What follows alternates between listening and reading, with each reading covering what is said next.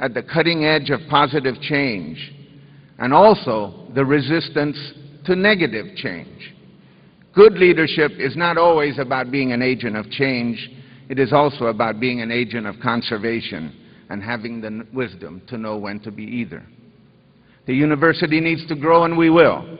We will develop a national and international strategy to secure additional federal funds, work with foundations, corporations, and local businesses to acquire the funds that will expand our programs, build the next group of facilities, create new centers of excellence and studies grounded in our region's experience and needs, and provide scholarships for students who see college as just beyond their grasp. The university will continue to use technology in its administrative and financial functions, but will become an innovator in the application of technology to technology in the classroom, research in fields previously thought to be out of our reach, and the development of distance education and online coursework that we have been talking about for years. We will become more data-driven in the evaluation of our work and the assessment of our students, and be able to formulate measurable benchmarks to plan our goals and objectives. The university will become academically competitive with institutions attracting students and doing business in our region right under our nose. Collaborate with other institutions. Renew our regional connections through strong partnerships with the surrounding community colleges. We will work with universities in foreign countries as well as the mainland U.S. to forge partnerships for professional schools, a little beyond our reach at this time, such as engineering, law, and medicine, and we will reinvigorate our graduate programs. The university will take a responsible course in the face of the military buildup. We will take advantage of the opportunities to work with new corporate partners, look at persons in uniforms not just as warriors, but as potential Tritons, potential students as well. We will do our part to prepare a cadre of professionals in environmental science, nursing, entrepreneurship, accountants, teachers, who will all be needed to respond to changes that our island will experience. But we're also going to examine the nature of those changes and debate the wisdom of certain courses of action. The university and its obligation to search for truth will take us down the path of debate, discussion, and evaluation, as well as responding and accommodation to major changes on the horizon. The university will match student services with student characteristics and needs. We have a mature student body who have specific career goals and who must frequently juggle work requirements, family obligations, and education in a way that sometimes frustrate their own educational aspirations. The university will recruit as early as elementary school, both public and private, and we will make the university not the second choice or the third choice, but the first choice of our young people.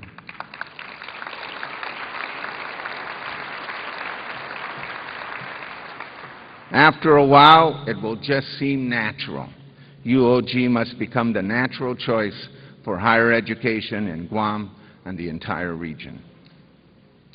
But before we do this, we must face some immediate challenges.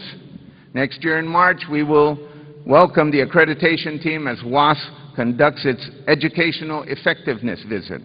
Because of the work of all the partners here in the university and the leadership of the administrative team, we will be ready. This year, we have to go through the budget process, and we're scheduled for a hearing on June 18th. Fortunately, the governor and several members of the legislature are here this morning, and if they could just come to an agreement on our base budget and growth initiatives, we could all leave the field house with an extra bounce in our step.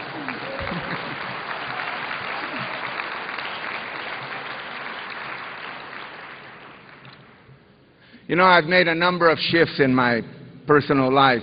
Sometimes I turn left, sometimes I turn right, and now I've made the biggest U-turn in my life. I was in academia for a long time, and then I went into politics, and now I'm back. And people sometimes ask me, what's the difference between politics and academia? And I tell them, in politics it's dog eat dog, and in academia it's the other way around. There's a lot of politics here. For all of you who've never experienced academic politics, there's a lot of politics here, believe me. Public life can be a harsh teacher. You can get blamed for things you have nothing to do with, and you can also get credit for things you just bump into. But you do learn how to call people up and ask for money. This is one of those transferable skills I will use in academia.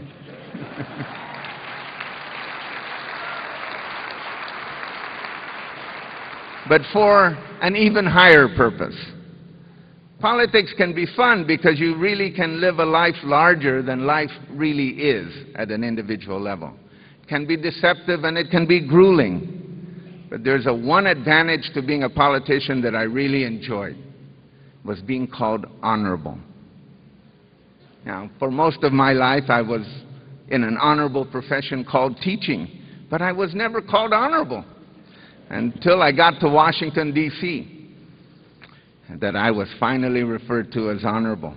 But now that I'm no longer in office, was introduced recently at a high school as the formerly honorable Robert Underwood. I hope not. But at heart, my heart, I'm a teacher. I come from a line of teachers. My parents were teachers, and most of my role models in life are teachers. I think like a teacher, but I know how to ask questions like a student. Sometimes it can be bothersome to others, but the habit of inquiry is hard to break, and I hope that I remain addicted to the pursuit of knowledge. Even in Congress, I thought of myself as a teacher, except that now I had a new group of students.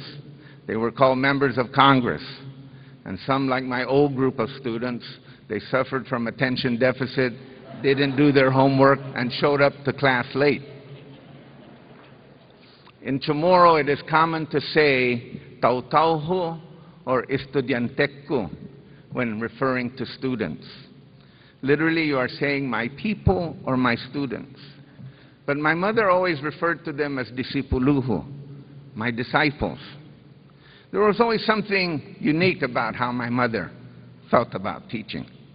She had disciples, not in a religious sense, but in the educational sense. We were all apostles for learning, to extend opportunities, and to find the truth. This regard for the educational process implied certain values about students that I think all true educators carry with them. While they are implicit in truly superior educators like my mother, they are explicit in institutions like the University of Guam. Our core values here are identified as a commitment to student success, a respect for global and regional knowledge, a desire to be of service to local and regional communities, and acceptance of the responsibility to enhance the quality of life for learners and the communities that we serve. A university's commitment to the process of education must be founded on the desire to find the truth and search for justice.